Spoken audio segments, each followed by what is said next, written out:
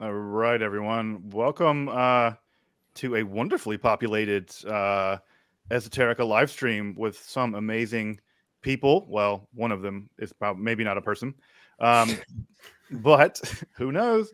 But yeah, I'd like to welcome Zevi from Seekers of Unity, Dan from the Modern Hermeticist, Angela from Angela Symposium, and our neighborhood friendly ghoul, who I think may be representing Let's Talk Religion. Welcome, everybody. Thanks Hi. for having us. Yeah, Hello. happy Halloween. Happy Samhain. Happy Samhain for those celebrating, the pagans and Wiccans and magic practitioners that celebrate it. Yeah, all of the real people, the real celebrators of Halloween. So, like I said, we were talking about this beforehand, and I don't have a much of an agenda or anything. Just feel like at some level, all of our channels have touched on this this holiday to some degree, and I don't know about you guys, but riding the wave of spooky season is just like part and parcel of how at least the channel operates. Philip, assuming that Philip is even there, dedicates a whole a whole month to it. And around Esoterica and around us, Angela, I think it's just kind of always Halloween, basically. Yeah. And certainly Dan is Halloween adjacent, and Zevi's along for the ride. But Halloween adjacent. Halloween adjacent. But I guess what I was going to wonder, and just kind of get all of your thoughts on this, and what is it that you think attracts people to this holiday? It is an interesting success story of a holiday where it goes from being basically a holiday of a persecuted minority, Irish people, in the United States mostly. It goes from that kind of holiday basically beginning in the late 19th century, at least in America, and has exploded into a multi-billion-dollar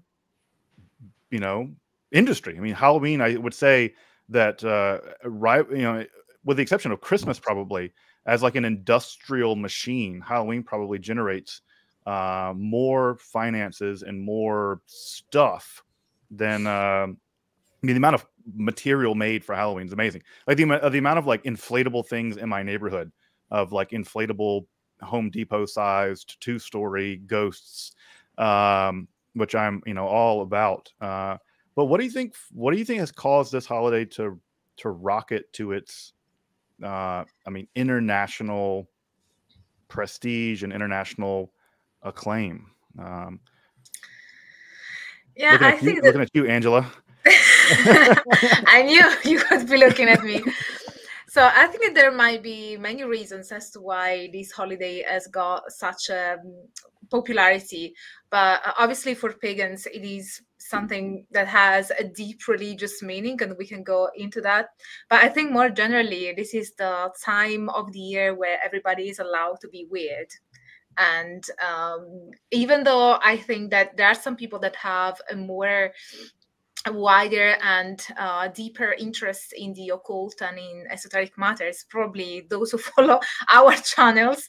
But I think that more generally, I'd say that most people tend to have that kind of itch that they'd like to scratch at one point in some way when it comes to what is occult and what is hidden. So I'd say that Samhain or Halloween is about everything that is hidden and is in a way on the other side of what is conventional. So it allows you to be unconventional, and for one day or a few days that's considered acceptable. And on the other side of what is visible, because it is a festivity that has to do with the occult and magic and witchcraft. And also on the other side of life, because it has to do with afterlife and the world of the dead and interacting with ancestors. So I'd say that probably one of the reasons as to why it's so popular is that it allows us to explore safely meaning during a time where it's considered acceptable, that other side that everybody in one way or another is feels the allure. And for some people it's just about watching horror movies to scratch that itch. For other people it is to explore witchcraft and esoteric topics, or even learn about them.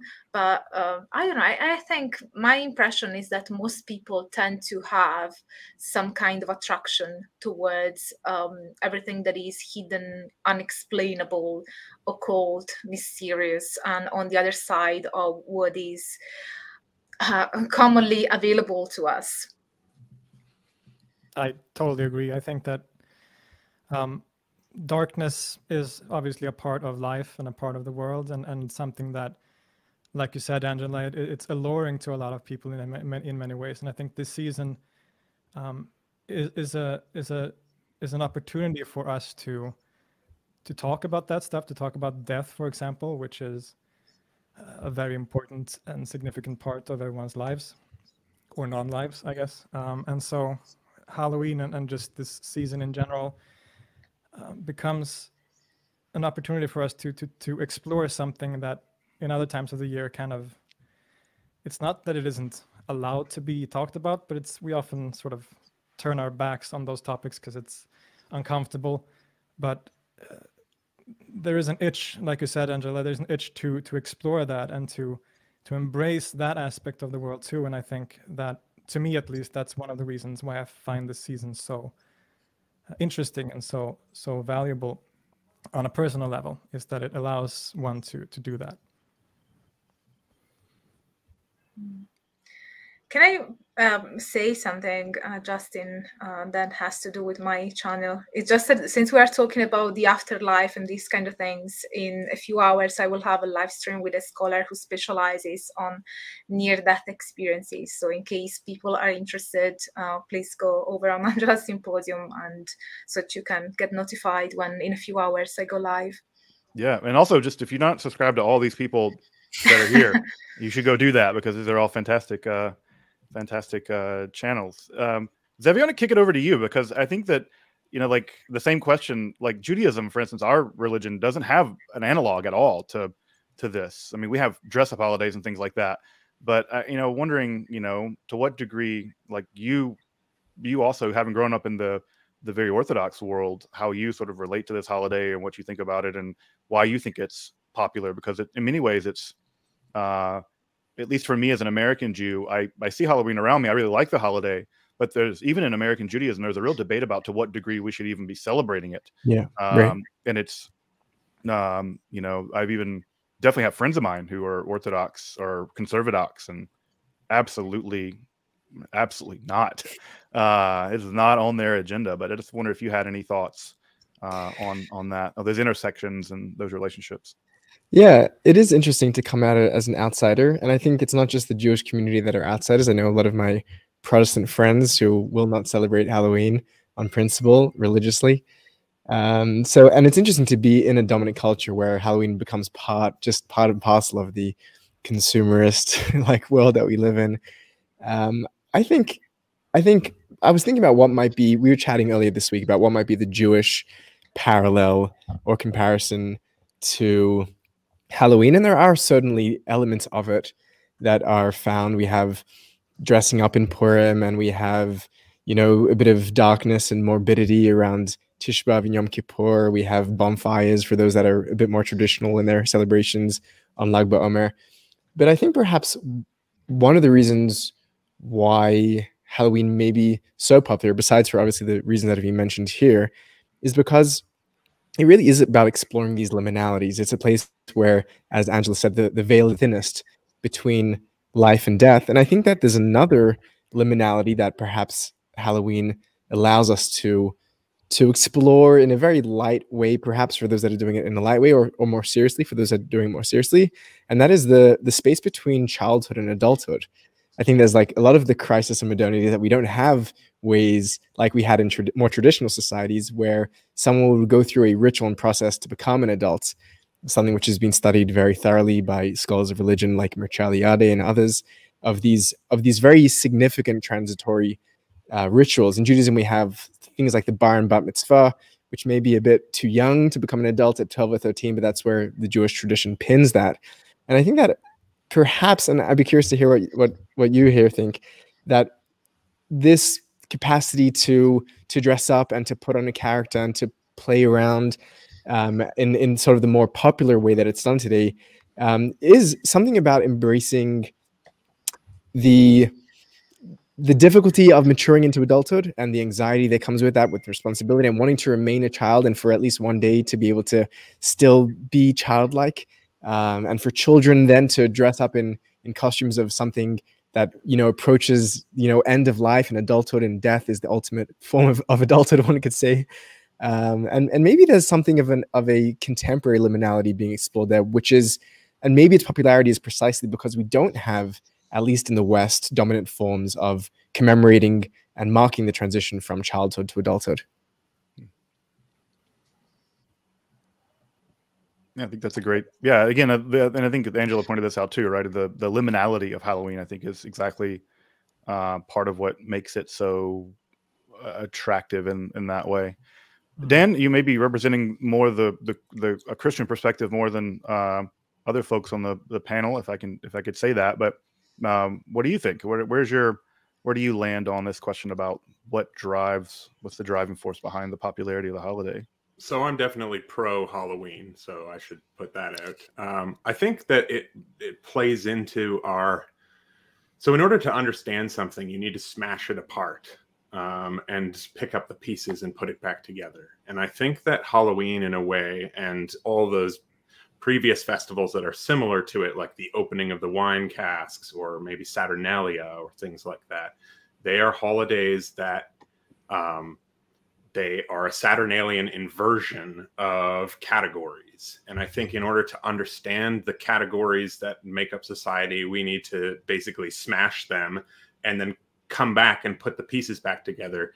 And I think what we do is we allow on Halloween a lot of the, I don't know if you want to call it the Apollonian, the orderly, the civilizational, all of these kind of restrictive impulses. We allow ourselves to loosen those and embrace a kind of Dionysian ecstasy or enthusiasm, where you are permitted to let out all of the weird stuff that normally you have to hide away in order to function in society, because society is built on these structures of repression. I think of Euripides' Bacchae as a really good example of King Pentheus trying to resist Dionysus and trying to resist this ecstatic impulse, or this impulse to bend categories, and it destroys him.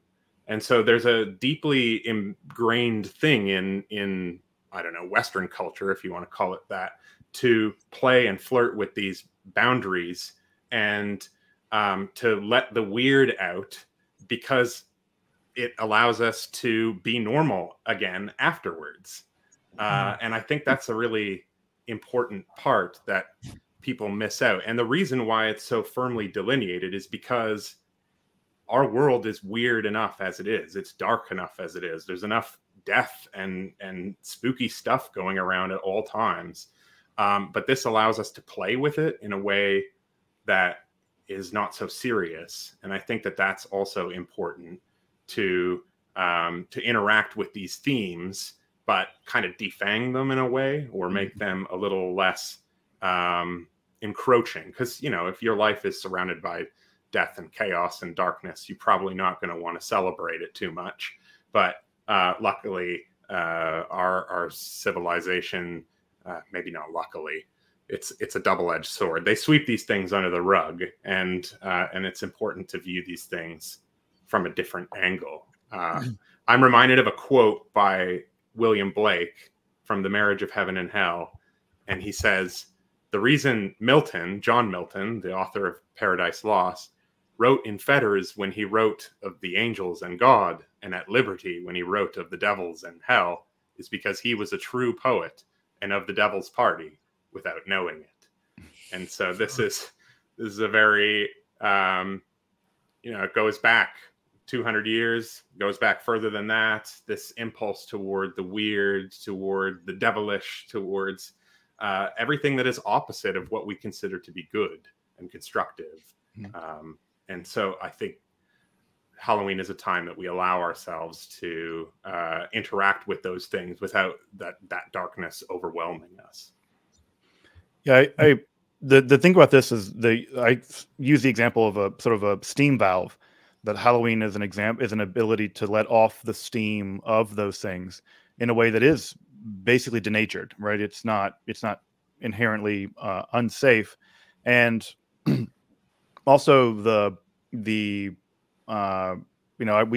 took our family to the big historic graveyard here over the weekend. That's really beautiful, and it was an opportunity for me to take my 4-year-old, right, who's somewhere on the spectrum probably, and begin to have first conversations around death and talking about what dead people are and what death is and what happens when you die, and sort of begin polling them about what they think death is, and just contemplating like the fact that there are literally hundreds of people beneath you and are with you, and what is this place, the graveyard, and what is death and dying.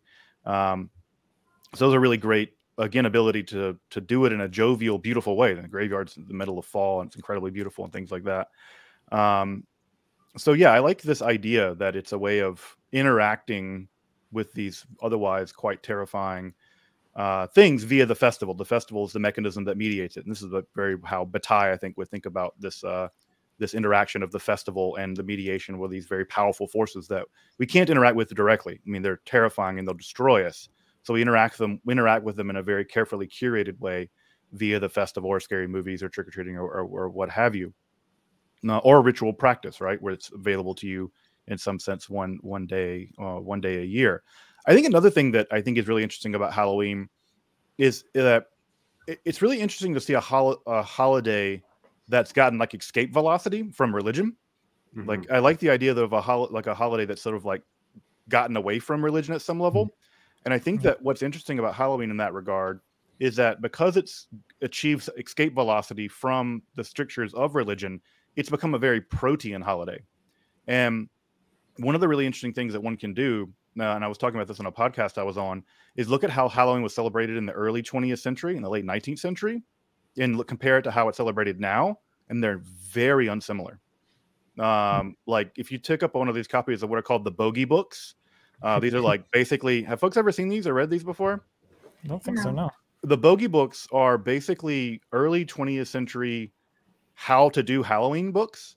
They're like, here are games, and here are fun activities, and here's how to gaze into a mirror to find your future lover, and here's how to, blah, blah, blah, blah. So there are these books, like it's basically like, I don't know, Hilchot Halloween, Zevi would like, it's sort of like how to do Halloween.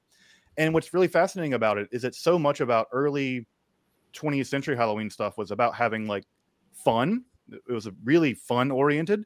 And also a huge component of it was also a socially acceptable way for boys and girls, especially boys and girls coming out of childhood into adulthood. And this is to Zevi's point, to interact for the first time and to become flirtatious, and like how to flirt in a way where you can, it's not like spin the bottle kind of flirtation stuff, but something like that. And so this is another place where these adolescent sexual urges could also be unleashed in the context of the festival. And I think that's also a big part of what goes on now in Halloween, is also you have this big libidinal aspect of it as well, more to the point of Bataille. But I love comparing how protean the holiday is. That in the 1980s, it had this, I think, genuinely scary stranger danger. What do we do with this holiday with the satanic panic stuff?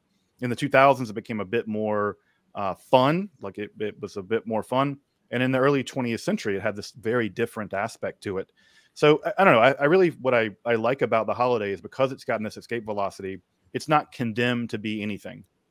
It has a sort of field that it vibrates in, and depending on where the social milieu is, and where our fears, anxieties, where we want to have fun, where we want to transgress, where the liminalities are, Halloween allows us. It gives us a platform by which to invent and reinvent it in a way that makes it engaging, in a way that if it were simply reserved for All Hallows Eve and it was basically a special mass, for All Saints, I think it would have become like it basically is now, a relegatedly boring holiday in the Catholic tradition.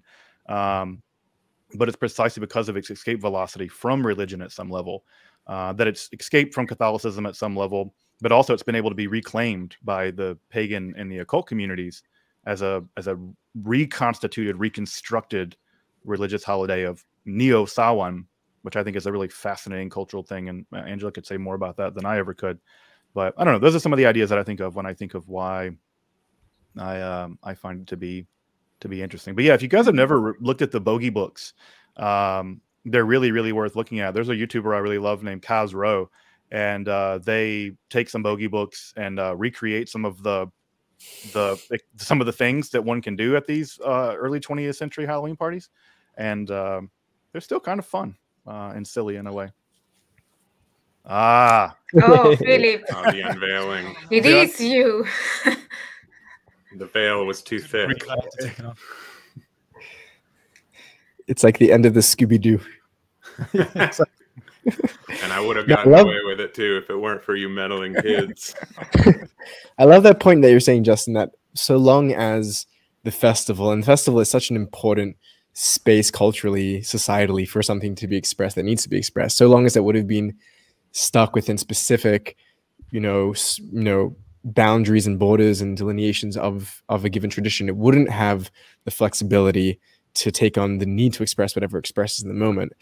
And particularly because it's, as you've put it, escaped the orbit of Catholicism, then it's able to, in each generation, adapt to whatever it is that needs that pressure released off it in a fun and creative way. And I think that you see that even with some other larger traditions. I think the way that Purim here is celebrated in Israel, it's just I think tons of people exploring their sexuality, exploring their identity, exploring relationships, all kinds of things are being done under the veil of a literal mask and often some alcohol.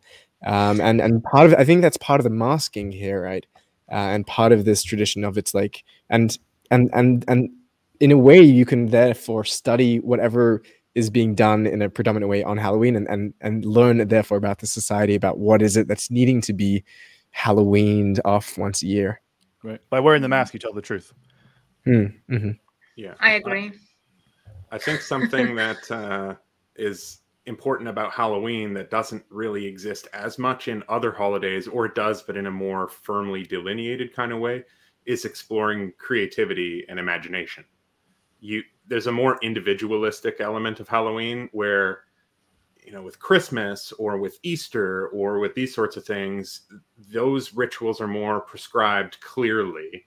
You bring in the tree, you put the ornaments on the tree, you have certain types of foods that you eat. Everything is more patterned, whereas Halloween encourages you to do something different every year and to do something that speaks of your personality. And in a way, that's very different from a lot of festivals, which are more about reaffirming certain cultural values or reaffirming certain cultural patterns. And I think that Halloween breaks with that. That is the essence of Halloween, essentially, is breaking with these patterns while being in a very controlled environment. Mm. And I think that that's something probably why it has seeped out of, as you say, the orbit of religion and launched into the secular world or what have you, because there is a more freedom and more allowance for personal for your personality and imagination and individuality to shine forth. And I think that obviously those are values that secular society has, and they're good values, but they're things that you wouldn't necessarily expect in a religious ceremony that is usually based on affirming patterns and affirming similarities between individuals instead of expressing differences. Yeah, I think one of my favorite Halloween rules was I got to go to a party where no one was allowed to buy a costume. Like you had to make one. And the bogey books also have lots of costume ideas, which are, again, like, especially the ones from the 20s are really creative, as you can imagine. But again, that creative aspect is I think important. Angela, from the neo-pagan world, and that the world that's sort of reconstructing, could you maybe share something about maybe how the holiday has changed over the course of maybe the past 100 and so years? About is there something that you can think of, like how the observance of Samhain as a religious holiday in the neo-pagan world, has that been something that's also been evolving and changing over the past century or so, that process has been ongoing? Yeah, so first of all, pagan study scholars prefer to say contemporary paganism as opposed to neo-paganism, or using the term neo because it's often found to be derogatory by practitioners, and in some cases it's not even that informative. So I will use contemporary paganism instead. So yeah, the contemporary pagans have started to celebrate Samhain ever since, Wicca, basically. And yeah, I'd say that over the past almost a century, not yet, but almost, it has evolved. And the way it has evolved, I think, is, well, first of all, it went, it got detached from traditional Wicca, the Gardnerian and Alexandrian Wicca traditions. But also, what I noticed is that there are also magic practitioners that would not specifically identify as pagans that also incorporate Samhain. And in some cases, they also incorporate the other 7 Sabbats of the Wheel of the Year that has been systematized in that way by the Wiccan tradition. But there are also those who would practice specifically Samhain and not the other one. So it's like it seems to be the Sabbath among all of the 8 that have been brought about by Wicca or systematized by Wicca, that has got more popularity among magic practitioners, even those who are not pagans or do not identify as pagans. And I think that is because it is strongly associated with witchcraft, and the idea of the veil between the words getting thinner basically allows for magic practitioners or those who are interested in witchcraft and magic to practice more. So, for instance, some practices that people do now are divination practices, as you said, to find out the name of your lover. That was actually part of the tradition, but now it's more generally using divination, because the idea is that if the veil between the words is at its thinnest, then it's easier to sort of peek through and understand what's in front of you in terms of your future. So lots of pagans do divination during this time of the year with tarot cards or other forms of divination, and also rituals to reconnect with the ancestors, or rituals to abandon things in their lives. So it is a time where pagans and magic practitioners, they associate this time with leaving behind stuff, because it is the beginning of the end and the beginning of the Celtic year. And so and it has become the new year for pagans too, and in some cases, as I said, for magic practitioners who don't identify as pagans, but they incorporated a lot of elements from paganism. So it's the new year for pagans, and over time, ever since Wicca popularized this festival, pagans still see that as the New Year, and as opposed to the 1st of January. That is the secular New Year, but the 1st of November is the witch New Year, the pagan New Year. And so that means that there are some practices that would be associated with New Year's Eve that might also be incorporated in the practice of Samhain. And the idea of thinking about what you're going to do for the next turn of the wheel, and the next wheel of the year. And what else? Are there any contemporary pagans that disavow Samhain? What do you mean? Who are like anti Halloween? Not that I know of. I think those would be the people I don't want to talk to, because those would be the true weirdos. Those are the those are the truly transgressive people who are like, no, we're not doing Halloween Samhain. Yeah, I've known pagans who were against like Beltane. That was kind of in a semi-comedic way, because in Italy, there are several pagan groups, and they celebrate the 8 Sabbaths. And there tends to be an emphasis on the sexual elements, because there are some people that would argue that contemporary paganism is a fertility type religion, or adjacent to that. And so there is that kind of strong sexual association even in the rituals. And I'm not saying that public rituals involve some kind of sex, but there is a lot of sexual symbology.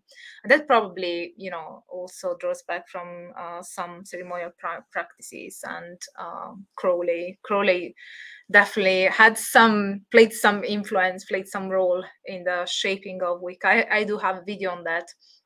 But yeah, so for instance, for those pagans that are not that fond of, you know, the sexual elements, they would say, oh no, I don't want Beltane, let's just skip it because it's too much about sex. There was one pagan that I knew that said that. But as for Samhain, I don't think I've ever come across any pagan who was not fond of it, to be fair. I think that it's often considered the Uber Sabbath, you know, the most important one, and the one that pagans tend to be more enthusiastic about. Yeah, I mean, that seems to logically follow. I'm always curious about where there are interesting exceptions to rules, because I feel like a big part of a big part of some elements of these religions of rejecting some things, and I can imagine like someone being like, no, we're absolutely not. You know, I'm trying to think of a neo-constructivist, a kind of new constructivist paganism that would reject it. Like, I don't know, maybe like I wonder what the relationship is with like Native American religions and Halloween because of the colonial stuff, or even like Jewish witches, folks who Kohenet people. I don't know. Well, the one thing, I'm not sure, that's probably unrelated actually, but I was thinking that, for instance, in Italy, earlier you were talking about how Halloween is somewhat got detached from religion, or, you know, with the exception of pagans, and there are other exceptions. But for instance, in Italy, since Italy is still a strongly Catholic country, every time that Halloween is approaching, there are lots of campaigns from, you know, Catholics or priests that are sort of trying to tell people to not celebrate Halloween because it is actually a devil worship kind of celebration. And so there is still that strong element in Italy. So I would imagine that if there are, for instance, Christian witches, maybe they might have a problem with it, but I don't think that I've ever come across Christian witches that had a problem with Samhain, to be fair. Because I think that if you are a witch and you are also Christian, you are probably not the most dogmatic and the most traditional one. So I wouldn't say that you know, celebrating Samhain would be a problem for you. And since it is considered like the witchy, you know, how can we say it, the most witchy, the most witchy kind of celebration, I find it difficult to imagine how somebody who's a practitioner might be against it. But there might be people out there, so if there are any, you know, just leave us a comment or I'd be curious. let us know. I mean, I could also easily imagine, and I don't think this would happen, but someone who identifies as a witch but really wants to move beyond historical associations with how witch hunters conceived of witchcraft, because obviously the way that the inheritance of most of what we think of as witchcraft was like horrifying delusions of inquisitors.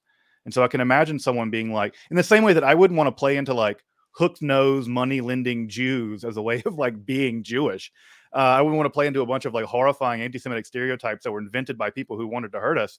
I can also imagine just rejecting out of hand a lot of the idea of even like the Sabbath, right? Which was an idea, first it had its origins in anti-Semitism, the idea that witches go to a Sabbath like the Jews do, and also the idea of flight and everything else is like so wrapped up in the demonological stuff of the Middle Ages that I can easily imagine someone being like, yeah, I don't want to have anything to do with the delusion, the demented fever dreams of inquisitors, and really moving as far beyond that as visually possible, because there's so much. Again, the image of the witch is wrapped up also in anti-Semitism with the crazy black hair and the hook nose and all that stuff. It's like that image is heavily influenced by depictions of Jews in the Middle Ages. So I don't know. I wonder, like, to what degree there's both a relationship with the past and the inheritance of the past, but also looking at it and going like, yeah, I don't want to have anything to do with the elaborated theory of witchcraft. Like, that was a delusional conspiracy theory. They got 60,000 women killed. Like, full stop. No, I don't know. I can imagine it cutting in two ways in that way. Yeah, I think that usually contemporary practitioners tend to reclaim that, there is more of an acknowledgement of what happened in the past, and all those negative attributions that got associated with witchcraft, and reclamation and sort of reappropriation of those terms. I think that it doesn't happen only with witchcraft. It happens often even with terms that began as derogatory terms, and then over time, those people start to reclaim those terms and reappropriate them and give them a different meaning. I think it is an in-group way of changing the discourse around not only the term, but also how society views that specific thing, that specific class of people. So I think that also happened with pagans and magic practitioners. Obviously, pagan, he was born as a derogatory term, and the same goes for witch and magic even. Magic, yeah, maybe magic was also a derogatory term, definitely not a positive term. Goetheia was much worse than Mageia, but still. If you guys were to have a day off for Halloween, would you want to have the day of Halloween off or the day after Halloween off? Day after. Day after, yes. So you would go to work October 31st, but then you wouldn't have to go to work November 1st. Yeah, it makes sense, because technically, Samhain would be from the dusk of the 31st to the dusk of the 1st. So that would allow you to actually celebrate the festivity. I'm talking more about Samhain than Halloween, obviously, but that's my contribution to the panel. Yeah, I mean, I guess I tend to think of it as like, is it Halloween now? I don't know, like ish. It's like air of Halloween, and then you have Halloween starts at sundown and goes. I don't know. Philip, how's Halloween performed and done in your experience in Scandinavia? And parties, is it? And do you know how old the importation of Halloween is into Scandinavia, or how does Halloween go down and among the Norse? That's a good question. I think I could be wrong, but I've heard that it came over here primarily in the 80s and thereabouts, at least the American sort of version of Halloween. We have All Saints Day, which is really All Souls Day, which is celebrated, well, here it's celebrated on the first weekend of November. So it usually falls right after Halloween. And the two holidays are kind of, when I grew up, so like 20 years ago, the two holidays were often intertwined and confused. I remember my parents didn't really get what the difference was, like what's Halloween. They thought that was the same as All Saints Day. I think since then, Halloween as a standalone thing has become a lot more common, at least in my experience. And so it's very, the way Halloween is celebrated is very, very sort of Americanized. We watch horror movies. We get dressed up. We go trick or treating. We, like I said, we go to parties and drink alcohol. I don't, of course, but people tend to. And then All Saints Day / All Souls Day will fall the next weekend or whatever. And for those days, we go to the cemetery. So this is probably why it's so closely related, because it's similar themes, death and all this. We go to the cemetery to remember the people we have lost and all the dead. We don't really well, I say we, but in general, Swedes, we don't really care about the saints, which is why I say that it's really All Souls Day, because what people do is they commemorate their lost or their relatives that have passed away recently and so on. So it can be a little confusing. I think, like I said, I think Halloween is relatively recent. In the last 50 years, at least, it's come over here. And Zevi, is there any in IP? Is there any? Do you see much in the way of Halloween going down around you? Yeah, so I think there's two things going on here. There's firstly the same Americanization that happens in Norway happens here. And that's certainly more the case in Tel Aviv, where there's going to be full-blown, block-size party, Tel Aviv ragers all night for Halloween, and that's definitely going to go down. Jerusalem, there's probably going to be less of that, just because Jerusalem is more of a conservative and generally religious city compared. But still, there's like private parties. Friends of mine, secular friends, are throwing, Halloween costume parties, and then like the hostels throwing parties for tourists here. I know that's a thing as well that happens quite religiously. But then on the more serious side of things, November 1st, All Saints Day here, there's definitely going to be a lot of worship happening, a lot of people heading up to, whether it's the Church of the Holy Sepulchre or the Notre Dame Center here or Domitian Abbey. And so I think there's both like the solemn, serious Catholic way of doing it, and then the general American get drunk, party up, wear less clothing going to be happening. So whichever one you're in for, we have it all. Somehow trick or treating.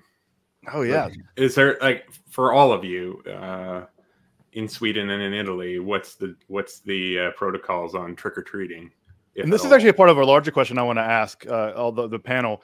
Is that what does one have to do? And this shows you my incredibly Jewish mind when thinking about holidays.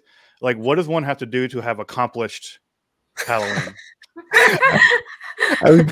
I was just thinking about I was thinking about what would happen if Halloween was celebrated by the Jews. Like all of the halakha, like all of the laws, like if you only gave one candy, you fulfilled your obligation. Exactly. You have to take the pumpkin, and you have to have that pitom, and that's right. Yeah, exactly. This is like, you can see the way that Zevi and I are like the halachic Jewish legal way of like what is the minimum must have done in order to, do you have to watch at least half of a horror movie? Right. Is it only for the children? Is it before midnight? Does after midnight count? Kosher pumpkins? Yeah, if do you have to eat a certain amount of candy before? But yeah. So the trick or treating question, but also for folks, what does a successful Halloween or Samhain look like for y'all? But to Dan's trick or treating question, I'm just curious how that looks in other. And Angela has two countries that she can speak from. Yeah, now that I'm in the UK. So in Italy, I think that the Halloween was awkwardly incorporated, from the Americans, I'd say, not right after the 1950s, but I would argue that Italy has been very much influenced by the American culture ever since the Second World War. So because of what happened in the Second World War, I would argue that lots of people actually argue that Italy has been slowly kind of, I wouldn't say culturally colonized, because that's too heavy of a term, but definitely the American culture has played a significant influence on the Italian culture. And there's this idea, especially in the 80s and the 90s, that America was this, very wealthy place. And we also have an expression in Italian, the uncle from America, when somebody is rich and wealthy and they are generous. There's this kind of association, or there used to be, especially in the past. And I think that since a lot of American TV shows, and I also realized by moving in the UK how much of an American influence there is even on Italian television, as opposed to an influence from the UK. And even when it comes to paganism, and this blows my mind, because England is much closer to Italy than the US is, but paganism came to Italy from the US, not from the UK. And the type of Wicca that got incorporated and Italian pagans started to practice was the US version of Wicca, not the English version, which is kind of surprising. And then over time, of course, that has been challenged, and you have like more educated pagans that started to unpack why that is and the different types of Wicca and so on. But yeah, sorry, I'm digressing. But yeah, I'd say that Halloween got incorporated because of American TV shows. And because especially those who grew up in the 80s and the 90s and 2000s, since there was such a massive presence of American TV shows and watching all the episodes on Halloween, people just started to want to celebrate too, because when you watch something over and over, that starts to have an influence on you, and you start to feel like you should be celebrating that as well. And I think that's why it slowly got into the culture. It was kind of a slow process, and I'd say that the people only started to celebrate Halloween relatively recently, probably after the 2000s. But yeah, the trick of treating is even more recent. I don't think that it was happening at all 10 years ago. Now there are some kids that go around and do the trick or treat in Italy as well, but I wouldn't say that it is a massive thing yet, because there is a lot of pushback from the Catholic Church and from Catholics. So I'd say that it is a thing, and it is probably more celebrated by adults, doing parties and wearing masks and less clothes, as Zevi said, as opposed to children. I think that it is something that is becoming a thing for children too, but I wouldn't say that it is this massive thing going on. And it is a bit similar in the UK, although this here in the UK is a bit more celebrated in terms of trick-or-treating as opposed to Italy. And here, yeah, you have that kids would knock on the door, but they, English people are very polite, so they wouldn't knock at your door unless you have some kind of Halloween decoration outside of your door. So they're kind of polite. So if you want to have kids knocking at your door, I'm not sure if in the US it's the same, but here it's kind of a signifier that kids can knock on your door because you are willing to play along. Here it's your porch light. You turn your porch light on to indicate that you want you want trick-or-treaters. I don't know how it is in Canada. Yeah, here in the UK they have decorations. Yeah. If you don't want them, you turn all your lights off and you go and watch TV in the basement or something. Is that what you do then? No, this year, sometimes it really depends. Like the last 3 years, you didn't really want people coming up to your house and giving you COVID or whatever. So there were some people doing it, but very few.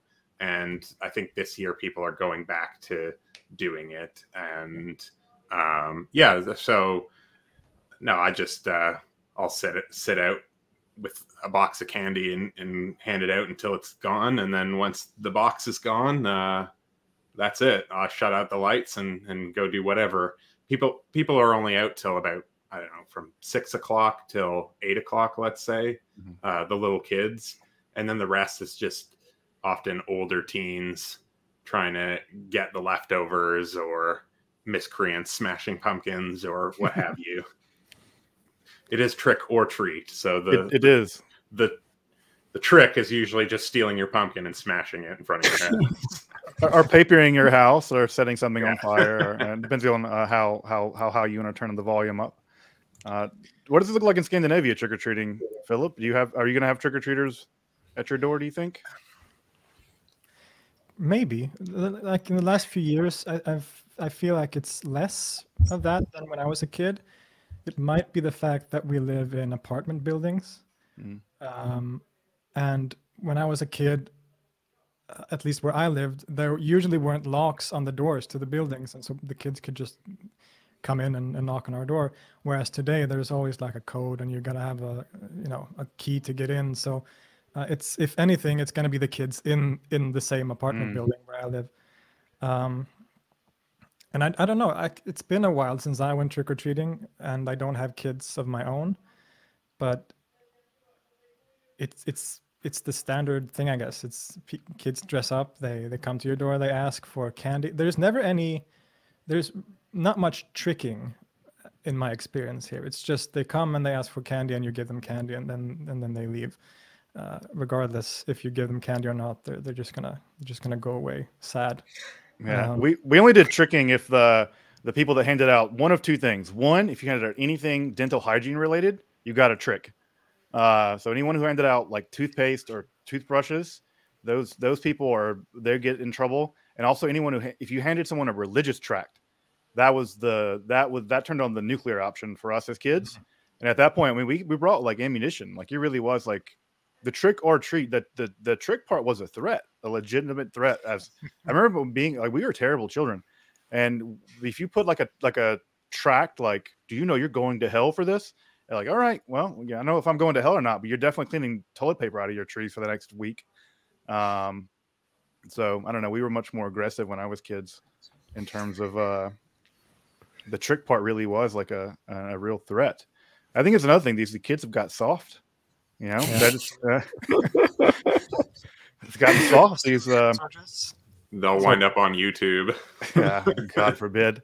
So what if Justin, about how do you accomplish Halloween? I think this is an interesting question. It's just a vibe, right? It's like a mystical, ineffable knowledge, right? It's the leaves are yellow on the trees and on the ground, and you've maybe decorated your house, and you've watched horror movies, and you're in like it's a mood, and you just know like Halloween. It's Halloween.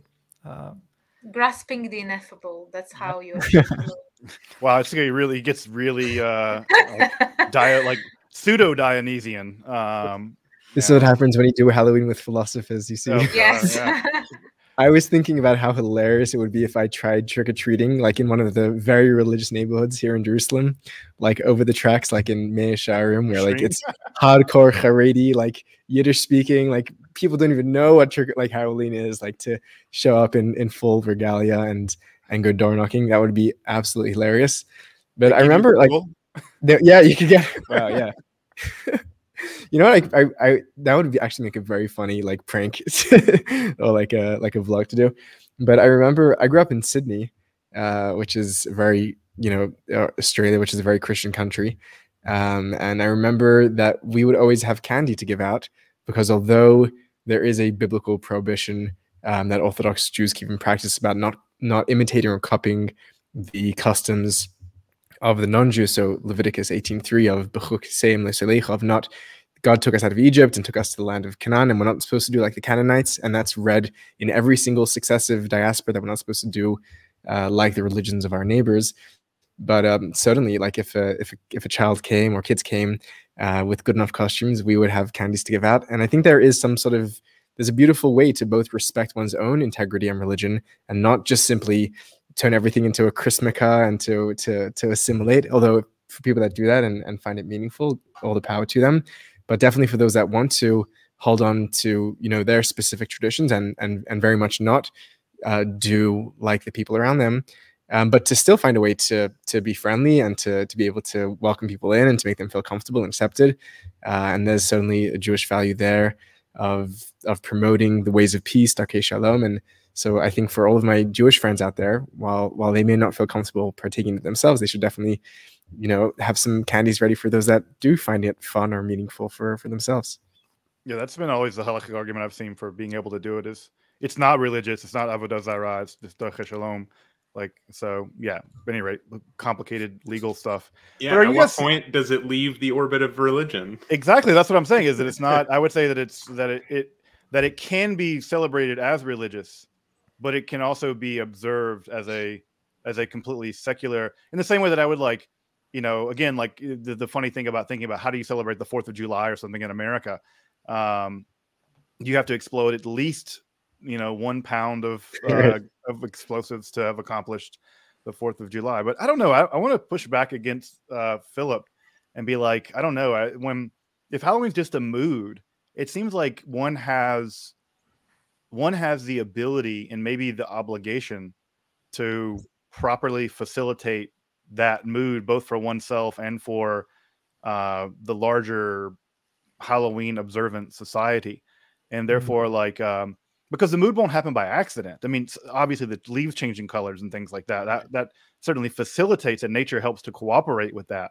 But I don't know. It seems like that, I don't know, if I were to somehow have gone all the way through Halloween and not watched at least a scary movie, or not watched, or not taken a walk through a graveyard, or not done something, some amount of, or literally have a live stream talking about Halloween on Halloween, the most meta Halloween thing ever. I feel like I would have failed to have properly accomplished my Halloween duties. Anyone else feel that way, or am I alone in this? Am I being too legalistic about my Very Halloween? legalistic. My This is your Halloween. halakhic mind at work. Yeah, this is my halakhic mind. I'm my Salavechik, thinking of how to have accomplished it. But You're doing, Justin, you're doing Halloween like us Jews do Pesach. You're just speaking about the festival as if. we lost Zevi. Spooky. Uh-oh. He's went into the void. The Haredi people got him. Oh no, time trap. It happened. But am I really alone in this, Dan? No, I mean, on a personal level, the movies are really important. Just Okay. having watched at least, well, I used to have a tradition where I would try to watch 31 scary movies 31. in the month of October. So basically one movie a day. Oh, okay. That was when I was a teenager. That's not really possible now. So, but I tried to just watch. I try to condense all my horror movie watching to this month. So if a scary movie came out back in May, I will have sort of waited and I'll watch it now, for example, just to get into the mood. And especially Delayed gratification. yeah, and especially today, like on October 31st, we'll gather, like me and my wife and my younger brother is here, for example, and we'll just sit around and watch movies all night. Basically, that's the most important aspect of Halloween on a personal level. I do the same, where I try to compress everything that's spooky and scary into that month and give myself the month. But I'm like that, where like all of October is Halloween, and then starting November, I'm one of those cursed people who starts Christmas like very early.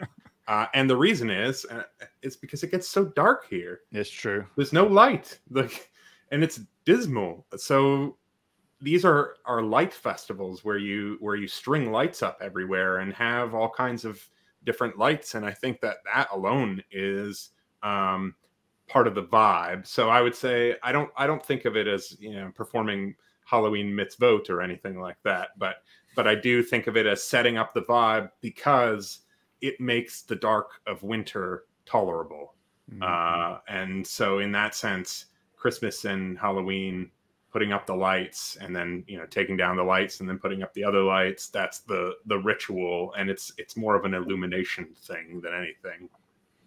Yeah, that also highlights another psychological effect of Halloween or Samhain. When you say that you get into the mood watching horror movies or spooky stuff, in a way, it's also a way to get in touch with our fears. And because it's, normally we have those so-called negative feelings that we try to control and we try to sort of avoid or just keep them away, whereas during this season it feels like you're allowed and even encouraged to get acquainted with those feelings. And so maybe that's another accomplishment of Halloween, that it allows us to get acquainted with that fearful side of us, with the dark side of us in many different ways. Even from a psychological point of view, it's like, okay, it is safe now to engage with this thing that will make me feel scared and spooky, and but it is a time when it is allowed and it is encouraged, so you feel safe enough to explore something that would otherwise be scary, like traumatically scary. Instead, it becomes fun scary. Is there any examples of that? Is there any things like that, Angela, that for you have to have accomplished, like having watched, I don't know, not 31 scary movies? That's very impressive. That would be a real marathon. But is there would there be something that, I don't know, if you didn't, like, I have to make sure on the way home from my lecture today I get a pumpkin to make a jack-o'-lantern, because without a jack-o'-lantern, right, it's like you know, it's like the esrog of Halloween. You can't do Halloween without a jack-o'-lantern. I don't know, and it's also fun for me to carve with my kids. And even before I had kids, I still did it. But there's like I would have failed at Halloween had I not carved at least a jack-o'-lantern. Is there anything like that for you, Angela, that you feel like you? I still find it funny that you talk about failing at Halloween. But anyway, to answer your question, I think it really depends. I tend to do something slightly different every year, but some things actually recur over the years. Last year, I was in a cemetery. I know it sounds very goth, but it probably is. But yeah, last year I was in a cemetery, and I was kind of contemplating death, you know, the memento mori kind of thing. That's what I did. That's what I did this last weekend with my kids. Yeah, you mentioned that, but I also like, you know, to light up candles and do some of the, you know, engage with some of the traditions that have to do with ancestors and getting in touch with ancestors and yeah, and other interesting pagan things. Yeah, I'm gonna like look into a mirror and see if I can't see the Powerball numbers. Have folks seen it's like $1 billion? I have a black mirror. Like I do too. I have an obsidian one. I should just like, yeah, obsidian one that is shaped like this. I can't remember the English term, but it's not flat. It's like this. Convex. Yeah. Yeah, mine's I don't know. Mine's just like a random piece of obsidian I found. It is interesting to reflect, Dustin, this way that we think of festivals, that Angela's saying that it's funny how you're thinking in terms of like what you need to do in order to have fulfilled the festival. And to me, that's a totally natural way of thinking about a festival. Like, while I don't have much of a cultural relationship, a direct cultural relationship with Halloween, these questions of how does one go about making sure that they checked off the checklist so that that festival like was accomplished is a totally natural way of thinking. And it's perhaps interesting to contrast that very way that we're approaching the festivities.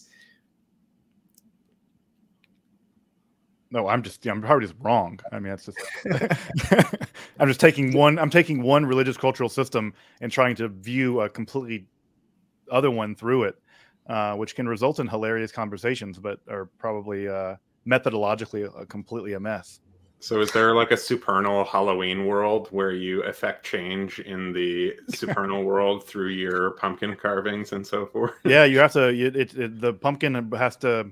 It methects the great pumpkin. That it pumpkin below affects the pumpkin. One has to imitate the form of pumpkin. Yeah, it's participating in it in the ideal form of pumpkin. Platonic observance of Halloween. So, are there anything that you guys hate about Halloween? Or things that you recall from your childhood that you hated? I personally, when I would go trick-or-treating and people would be like, you would say trick or treat, and they'd be like, okay, give me a trick or something. It was like they wanted payment for the candy.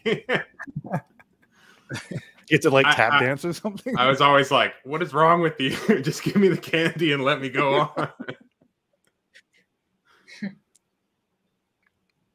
I mean, I could say the most easy stereotypical thing is that there's a part of me that, like, I love the fact that it has become so widely available, but also like the commercialization of it. There's something about that that's obviously cuts in a way that I think most people can agree is like not that great. Like how capitalism kind of ruins things in some ways. Say again. Commodify. Yeah. The commodification of Halloween, that's not so great. Yeah, the sheer amount of trash that's bought for one day use and then thrown into landfills the next day is definitely not a great part of any festival. Right.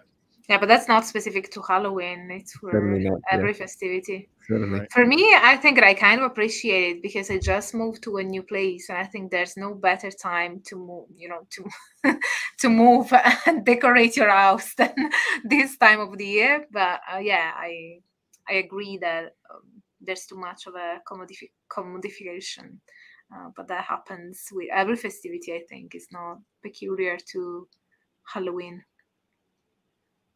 I have noticed the chocolate ration diminishing year by year, and just the chocolate itself is now disgusting. Like, it is just this palm oil simulated chocolate stuff. And we used to get actual chocolate bars, and they would be fairly big, but every year the gram count just shrank and shrank, and the price went up. And Shrinkflation.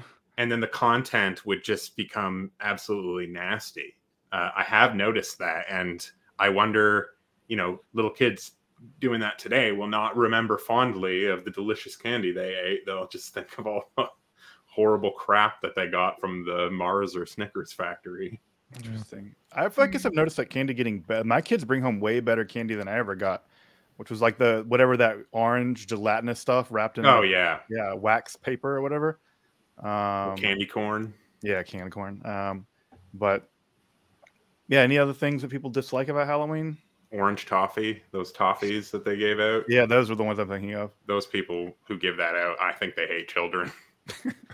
I don't like candy that much. I love chocolate. It's too sweet.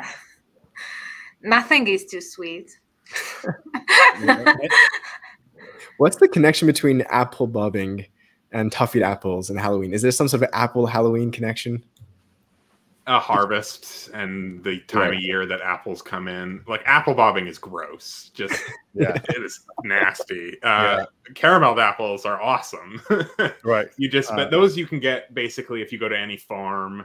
They have the red candy dip and they have the caramel candy apples, and I think you can get that pretty much all year round. But apple bobbing was definitely something that people associated with Halloween, and I'm sure nobody is doing that now. in the bogey books, it's always a boy and a girl doing it at the same time. Again, it's like at least in the bogey books I've read. So it's one of those examples of again, like facilitating boys and girls, or adolescent boys and girls being able to, all the heteronormative stuff there, but basically, encouraging them to be in proximity with their face in water somehow. I don't know. Although I will say that when we did it growing up, we had it. They would put dry ice in the water, and so it would like be all smoky and spooky, and they color the water green, and so it looked like kind of a cauldron or whatever. Burn your tongue. Yeah, you can only put so much in to do that, but I don't know. Yeah, that was a lot of fun, I thought. Yeah. Dan, are you in Canada? Yes. Are you Canadian? Yes, in Southern Ontario. Oh, I didn't know that. Yeah, it's funny that Dan and I are relatively close, all things told, despite the fact there's an international border between us. Yeah, we live basically a 3-hour drive apart, which is pretty nice. Yeah, it's pretty hilarious in that way, considering how otherwise it's like 5,000 miles away from everyone else. Yeah. We're pretty. Have you met in person? Not yet. No, it's like we're the border. I mean, I don't know about you, Dan, but at least with the COVID stuff being less restricted, but man, the border was like slammed shut. There was no way across it. Yeah, they freak me out too. They can dismantle your car and on a whim and force you to pay to put it back together, and lots of risks when you cross the border, which is very unfortunate because it makes me a lot more hesitant to do it. I still do it for academic conferences and things like that, when you're like, I'm going to be at this address and I'm going to be doing this, and then they look at you funny and they're like, a medieval conference? You don't have any axes or maces, do you? And then I'm like, no, dude, it's not that kind of conference. And they're like, are you sure? No, people like every time I cross the border, they're always like, are you bringing any weapons into Canada? And I'm like, no. Like, are you bringing, like, do you have any of the following 6 things? And it's always this long list of like medieval weapons. Even they're like, do you have any replica weapons you're bringing to Canada? I'm like, why are they obsessed with that? I hate when people are joking with you when they're the people who have the power to rip apart your car and do all this and that. It's like, haha, funny. Please let me through. It's because America is awash in weaponry. Yes. And Canada is sane and doesn't want their country awash in weaponry. And so they, and there's a huge trade of like criminal gangs and organized crime in Toronto. There's a huge market of smuggling weaponry from the United States into, well, a non-fun Halloween topic. But talking about crossing borders, I mean, that is a very Halloween topic, right? Yes. But the border here is just, instead of geographic, it's between the living and the dead, let's say. I'm curious to know what are the rituals that, if there are any today, that are still mimicking and replicating that journey from the living to the deceased to the afterworld. What do you mean?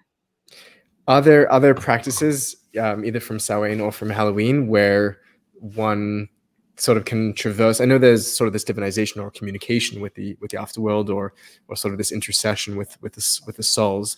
But is there any kind of journey that one undertakes symbolically or ritualistically to cross over? I guess, I mean, dressing up in some sense in like a skeleton or like a ghost itself is some sort of enactment of that. But I'm wondering if there are any more crossing of the liminal space instead of just taking heroic doses of psychedelics, perhaps, but it's not exactly a state-sanctioned holiday. But that's about the closest that you can get. Among pagans and magic practitioners, yeah, you have those kind of things. So both symbolically and, you know, ritualistically. So, for instance, the one thing that is very common when it comes to celebrating Samhain, especially in public pagan rituals, is to enact in a symbolic way what is happening in the season. And it is done kind of according to a methodology that has been laid out by the Wiccan religion. So you have this duodeistic view of the goddess and the god, and how they alternate. They are like the female principle and the male principle. And during this time of the year, one thing that is enacted is the death, the dying of the god that will be reborn on the winter solstice. And so one thing that I saw in pagan rituals in Italy was that the goddess was, impersonated, channeled by the priestess, and the god by the priest. And there was this very ritualistic thing using a pomegranate that is often associated with this season as well. And the goddess would sort of symbolically stab the god to kill him so that he would go into the underworld and then get reborn from her womb. And so, that was kind of a symbolic representation of that. But you also have rituals where people try to contact the dead, whether in terms of spiritualism kind of setting, or you have people doing regression rituals to remember their past lives. So, yeah, there are many actually rituals of that sort, symbolically or ritualistically. So we could say for real, but the term, I don't particularly like the term real, just because it's difficult to define, and different people, depending on their belief system, will have a different definition of what real is. But it is just, to understand each other as an operative term. So some people, will do rituals that have to do with contacting the other side in one way or another, or even symbolically. I think that in both cases, it is a way of getting in touch with that other side. I think a ritual, I don't know if you would call it a ritual, but definitely some societal pattern that you see a lot around Halloween time. There's two of them. One is the corn maze, which we see a lot of, where people build these elaborate mazes in cornfields, and you go and you get lost in the corn maze. And the other one is a variation of this that is perhaps more relevant, and that is the haunted house, where people decorate their houses like a nightmare house that you would never, ever want to live in normally. And you go and you get, grab, I guess they can't grab people anymore, but people dressed in costumes hide in nooks and crannies and try to scare you. And I think that is perhaps like a simulation of death or the demonic, or a simulation of, being lost in an underworld where you don't want to be around those things, but obviously people choose to do those things. And they don't really have that sacred catabasis kind of feel of going into a cave and letting serpents crawl over your body and finding yourself. They're more for fun and just getting freaked out. But I think that that is probably the closest analog that you might get in the culture at large to exploring these themes in a hands-on ritual way. Mm-hmm. Yeah, and I think that's another association I have very strongly with both Halloween and Christmas Eve, which is another question I was going to ask is sort of when do people think spooky season ends? Does it end on, when does it end? And for me, it very much ends on Christmas Eve. And I think about this time period of today to this first period was sort of the lead up to the beginning of spooky season. And really spooky season in some sense begins now and goes later. And the ghost is the sort of entity that I most strongly associate with this time period, much more so than I guess the witch, which is interesting because I guess that has something to do with my own psychology and having studied medieval witchcraft. It's like that image is not that not as powerful for me, but the entity of the ghost I think is to me the quintessential entity of this time period, because in the vampire too, right? Because they're both examples of entities that are somehow here and not. And that again, this goes back to our earlier conversation about liminality, where demons are clearly just not. They're like clearly bad. They're just their own team bad. There's no demonic entities. You're like you kind of know what to do with them. They're not liminal in the least bit. And so, but ghosts, I think, and vampires are creatures that are entities that I think are the most, speak most powerfully to me. And in fact, the type of scary movies that I tend to want to watch this time of year would not be ones with Cenobites, to speak to Dan's tastes, would not be sort of demonically informed things. It would be ghost informed things. And speaking of which, the new Interview with the Vampire is like really, really great. Folks have been watching it at all on AMC, but yeah, it's interesting sort of what kind of entities, like haunted house movies. I started rereading not Leaves of Grass, House of Leaves. And, some of the stories I was reading were ghost stories. And so it's so interesting. The witch gets featured so prominently, I think, but I guess for me, the ghost and the vampire to me are the creatures I most associate with Halloween, precisely because of that liminality. I'm the exact same way. It's all about ghosts and vampires in particular. Speaking of which, yeah. I was just thinking in the States you have very nice. Oh wow, like live stream dinner. My wife just came in with this, I don't know, a sandwich. That's it. Philip, you have an amazing partner. I mean, just so she knows that. Hi. The power behind the throne. Definitely. Really it's wonderful. Yeah, so I was saying in the States you have Thanksgiving, right? Between Christmas and Halloween. Right. Yeah, you guys. And that kind of helps ease the transition from one season to the next. But in Canada, our Halloween, or rather our Thanksgiving, is in October. Right. It's more like synced up with the harvests, I guess, and the idea of harvest abundance. Whereas I think when is Thanksgiving in the States? Like mid-November, late November? Late November, 24th, 25th. Like that's so close to Christmas for me. It's already Christmas season by that point, because we don't have that same liminal holiday where we get together with the family and it punctuates the difference between the two. Well, you get started on Christmas November 1st, so it's like you're game on. It's true for the whole thing. Yeah. Yeah. Any other creatures that jump out to you, Angela or Zevi, for this time of year? The puka, of course. It was funny because the other day I just popped up on my YouTube feeds, a video that said, "Is the puka festival cultural appropriation?" I'm like, yes, it is. This is my life. This is not a costume. Yeah, because apparently one of the names for Samhain was Puka Festival, and is Puka Festival actually. Something that I discovered in recent years. But yeah, funny. I'm sure that you are doing it, but yeah, milking that for all it's worth. I'm glad that you really can ride that wave.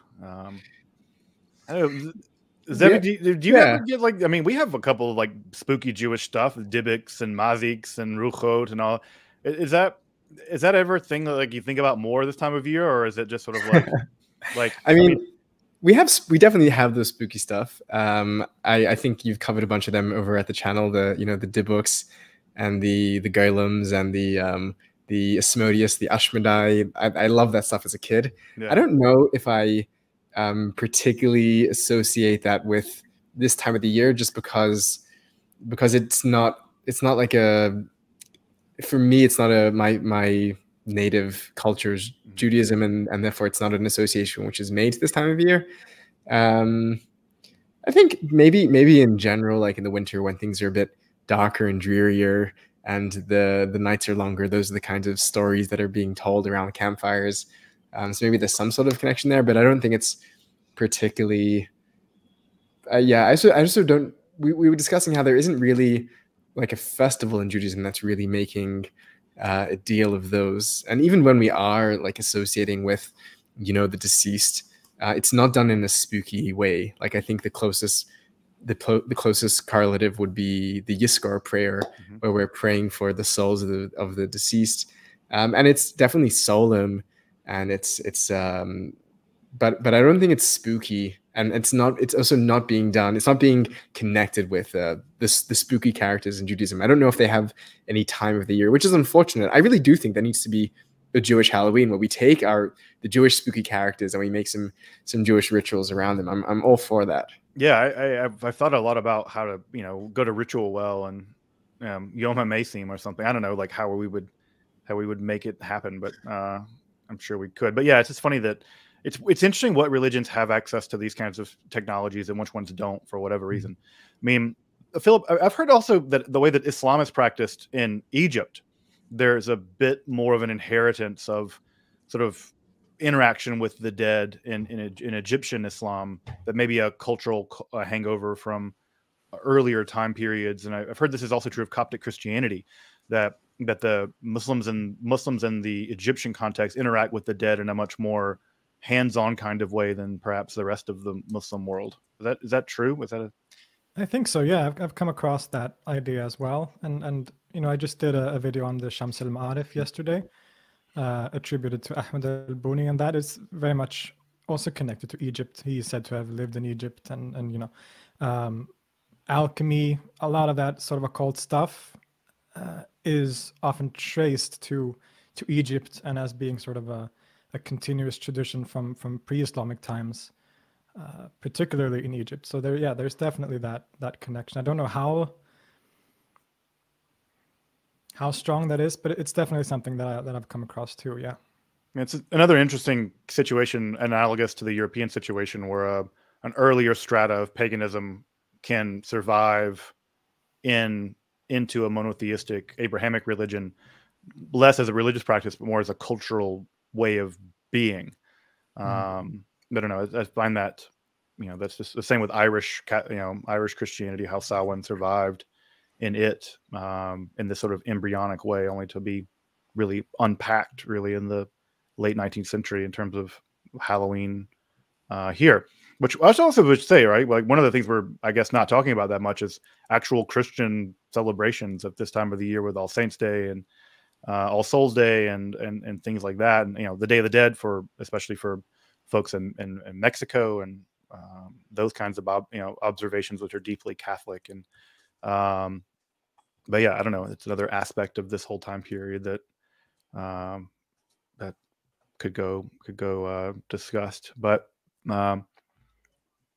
yeah, people are wondering in the comments about various Jewish monsters. Yeah, I need to do like a whole episode on just run down the list of all of them, and because there's a lot more than golems. Did you guys see that Dybbuk movie that came out? Was it like 2 years ago? Which one? I forget what it's called. Is it The Vigil? Is that the one? No, The Vigil. Yeah, but that wasn't a Dybbuk though. That was a Mazik. I know this is like splitting hairs. He needs a monster manual. Yeah, you gotta get a monster manual. Bookim, Mazikim, Shadim, you have the whole thing. So Dybbuks are spirits of evil dead people. They're not, but a Mazik is a specific type of Talmudic demon. Although they make it more scary in that movie. I don't know how Zevi, how you were raised, but Mazikin are always thought of to me as like kind of like they're like poltergeists. They're inconvenient, but they're not like they're like imps kind of. They like bothersome little creatures that, but in the movie they were really scary. Yeah, they're not seen as all that like powerful or dangerous or pernicious. They'll mess around, and you're supposed to not go into like an abandoned building yourself, or else they may, throw some things at you. But it's not all that powerful. What is interesting is the degree to which those otherwise unseen entities are so present in the everyday world. Like there's the boundary that we have between, or many people have in the modern period, between the natural world and the supernatural, it seems to be much more blurred, and those supernatural occurrences are just almost taken for granted, similar to what Angela was saying before about the perception of the real. Those things are seen as real, and they're just seen as part of everyone. Like your daily planning and journeying is taken into account, whether you're going to be harassed by a mazik or not. Like that seems to be an interesting point, which is true, I think, for many of the traditional societies that we're studying here and discussing. Yeah, and this, I think maybe this goes back to Dan's point earlier, thinking about why Judaism doesn't have a holiday like Halloween, and it goes back to the point you made earlier, Dan. It's like if you're experiencing bad stuff all the time, you wouldn't have a specific holiday set aside to like deal with your traumatic fear and anxiety. It's just like that's just Judaism. It's just like here's how you remember all the bad things that have happened to you 4 times a year, and there's no escape, there's no like release valve, because it's just the whole religion is the release valve. That's a pessimistic way of painting it, but I could. Yeah, I mean, there's also certainly theological ways in which Jewish suffering and tragedy is taken up and put into, the national drama or the divine drama by the Kabbalists, and in that way, it's taken. There's a sort of power taken back. It's not just something that we've been subjected to, but we're going to see the exile of the Jew as the exile of the Shekhinah, of the divine feminine, throughout time, and these ways where we take control of the narrative by putting our own spin on it and by seeing it as part of the divine drama. And maybe that's different than making a celebration out of it. Maybe that's a particularly Jewish way of dealing with it, with the shittiness of the world around us. Sublimation. Yeah, sublimation. That's the sublimation or transference of one of those techniques. Well, folks, I have to get ready to go teach on a completely non-Halloween related topic of well, I guess it's kind of somewhat. I'm teaching on Mary Wollstonecraft, whose famous daughter, of course, is Frankenstein. Yeah, exactly. Yeah, Mary Shelley. Who, if you ever want to feel bad about yourself, just remind yourself that she wrote that at like 18, and then you will feel like, oh yeah, what did I accomplish by 18? So that's the way sometimes that's why I don't study Isaac Newton, because I don't want to think about the fact that he did all that stuff in like 1 year. Like, what did you do in the pandemic? I don't know. Invent calculus, discover the fundamental nature of light and gravitation. How about you? Start a YouTube channel. But anyway, I have to go and teach. But last thoughts, Halloween-wise? Until next year, we get to do this again, and sort of any other Halloween well wishes or Samhain well wishes or any other last. Yeah, I'd say a blessed Samhain or Beltane for those who are the other side In the upside down. Yeah, in the upside down, the other hemisphere. Yeah, and I hope that everybody is enjoying the thinning of the veil in whatever way they feel comfortable and allows them to experience that liminality. Don't eat too much palm oil. Just don't do it. It'll have spooky consequences. Yeah, for whoever's celebrating, it should be done. It should be fun. It should be meaningful. It should be safe. And that's. Happy Halloween, everyone, or a happy Samhain, however you are celebrating. Well, ditto. I'm going to echo that sentiment. I hope everyone has a happy, safe, liminal, transgressive. Wear as many clothes as you like, or as little clothes as you need in order to facilitate your Halloween experience. Good luck being up all night, Philip, with your scary movies. Hope that they treat you well and they are positively scary. But I just want to say thank you guys for taking the time with me to hang out on a Halloween afternoon, morning, Thanks for inviting us. Of course. us. This is absolutely wonderful. I just love you guys so much. hang And out again, here. just thank you for everyone else who's been watching. It's 400 plus people watching. So just really appreciate everyone watching and hope everyone has just the best Halloween. I feel like for also this pandemic's winding down a little bit in some ways, so we can do this again.